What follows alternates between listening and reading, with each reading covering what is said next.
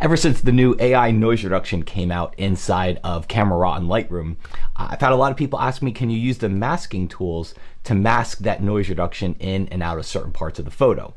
Especially if you came from a third-party app, a lot of those had masking built into it. So the short answer is no, you can't.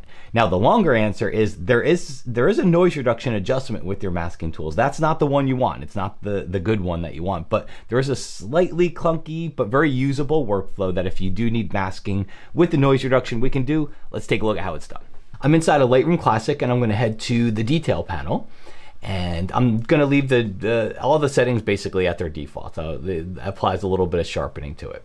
And this would work the same in Camera Raw. If we go to our masking tools, and I were to just do a quick mask onto the photo here, and I scroll down, you'll see that there is a noise feature in the masking tools, but that's the old noise feature. That's not using the new AI noise reduction that everybody's talking about here. Incidentally, if you do have a question on that new feature, I wrote a whole FAQ on the website. It's in the description. I'll point you to that because that answers all your questions for that. So if you do have a question before posting a comment, take a look at that. But this noise adjustment here is not what we're looking for. We're not going to get what we want from that. Okay, so let's go ahead here. Let's just delete that mask. So we will have to go into our detail panel, and I'll click the denoise button. It's going to open up that preview button. And if I think I'm going to actually try to mask this, I'm probably actually going to go a little bit more heavy-handed than I might normally do. Okay, if I wanted to get it all done in one shot, I might go a little bit less and just split the difference. And it's definitely going to be some noise in the background, definitely some noise over the subject. I actually don't think that looks bad. I think it's almost like it's adding masking for us. But if you want a little bit more control over the masking, what I would say is lean toward a little more of a heavy-handed noise reduction, make things a little bit smoother, and then take care of that inside of your masking. Okay, see it says about 25-30 seconds to render here. I'm just going to cancel because I already did that, so that will save us a little bit of time in the video. So there is my rendered. It's going to create a DNG. Again, check that FAQ if you got questions about that whole part. But it created our duplicate DNG file. And then right over here, grouped it in with my original RAW file. So what I do is I'm just gonna hold down the Command key on Mac, Control key on PC, and select that one as well. So they're both targeted. If you look down here in the film strip, they're both targeted there. And then I'm gonna head up here to the photo menu, go down to Edit In, and open as layers inside of Photoshop. And what that'll do is that'll bring both photos into Photoshop and it'll stack them on top of each other.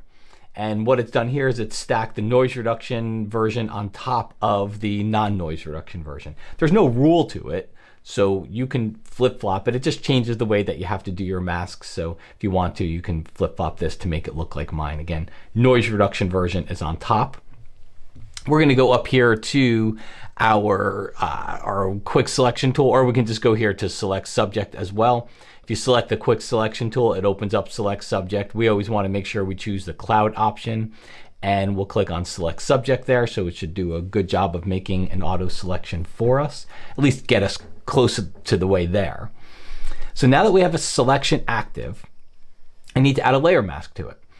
Here's what I want. I want the noise reduction to stay in the background, okay? Because generally the noise isn't helping the background, especially when it's a blurry background. To me, it's a little bit more pleasing when it's smoother because it helps that blurriness. We don't really want too much texture back there. A little bit's okay, but so we'll go in there, and what we want is we want the noise reduction to stay on the background but get removed from the bird. So how do we do that? Well, the easy way to do it is just click on your add layer mask icon. The only problem is that does the opposite. It made a mask where the noise reduction is now removed from the background. You've got a couple easy ways to do this. You could press Command or Control I while on the mask. If you have your properties panel open on the mask, you can just hit invert and it just flips black to white.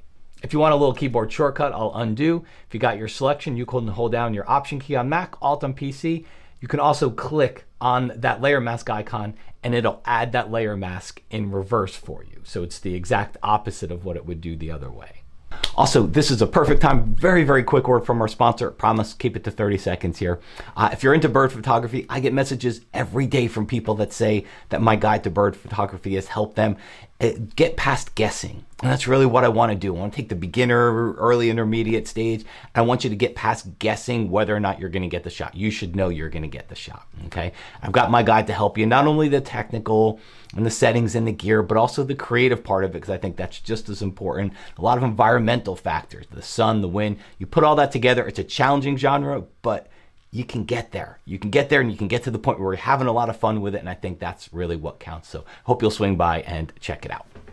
Okay, so we now have our two layers on top of each other. We have our noise reduction layer on top, but the noise reduction is hidden from the bird. It is masked away. So if I press Command or Control plus a couple of times to zoom in, okay, if I zoom in on the photo, you'll see we have the noise reduction applied to the background, but it is not applied to the bird. If I turn this layer off, you will see the whole photo with the noise. Okay, so there's no noise reduction on the bottom layer. On the top layer, the noise reduction is only affecting the background. It's not affecting the bird. Easy fix from here is if we want to split the difference, what we would do is click on our layer mask that we have added here. Head up to the window menu. You're going to go to your properties panel. Okay, mine's already open. Here's this, what it looks like. This is the properties for the mask. And the density control is essentially an opacity setting for the mask. If you look at it, when the density is to 100%, the mask is black and white. Okay, and the area that we're talking about here, the bird, is all black. And then if we take this and we drag it down, we start to see that area becoming gray. If we took it all the way down to 0, it's as if we added a layer mask to the layer, but we didn't do anything with it because we just brought that layer mask opacity down to 0. Okay, so now the noise reduction is affecting the whole layer. At 100%, it's not affecting the whole layer. It's just affecting the background. And then somewhere in between, now it's kind of affecting the bird, kind of not. Again, it's about 50% opacity over there. So this number is arbitrary. You know, it's going to be what it needs to be for your photo. Again, I usually like 40, 50%. I think that's a good happy medium. I like bringing in a little bit of texture here. When I bring it all the way down to 0, it does look a little smooth. And I think the texture actually improves the detail a little bit. Okay, I'm not a huge fan of it in the background, but over the bird I am. So for me, that's a pretty good place. And then the other thing that I would do is maybe just bring the opacity here down to about 85, 90% of the entire noise reduction layer. And that'll bring a little bit of that noise back into the background. Again, a little bit of noise is not bad. We don't need smooth, plasticky photos all the time. Some of that noise helps, I believe it helps the overall photo, a little bit of texture. It helps improve, I think, the perceived value of the sharpness so it doesn't look plasticky but super sharp, right? All right, so bring that back out here, and I think at a normal level, again, honestly, we would never really see. You can actually see the noise when I turn it off at a normal zoom level, but I think once we zoom in here, this is much more prepared for a tight crop if we wanted to, or a larger print. We've got the best of both worlds. And then from here, you just head to the file menu, you click on save. It's going to save a copy, so it's got to. It's going to save a copy based on your Lightroom preferences and what file type it's going to be, and it's going to return that back over into Lightroom, and that would become the new file that you would now work with and print and share on social media or your website portfolio, whatever that happens to be. Also, if you're looking for more on that AI noise reduction feature inside of both Camera Raw and Lightroom Classic, I did another video where I take a deeper look at it. I talk about, what it is, how to use it, but also the order, what's the workflow in order to use it. So if you're looking for another video to check out, that'd be a great one to go watch next.